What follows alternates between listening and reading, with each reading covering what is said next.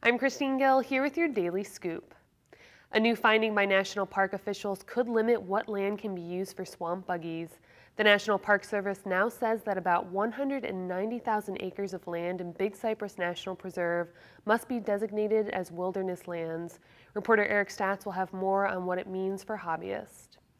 And the Ester Design Review Board will meet tonight beginning at 5:30 p.m. The board is expected to discuss a welcome center for the new development plan for the southeast corner of Corkscrew Road and via Coconut Point. Reporter Marianne Battle will attend.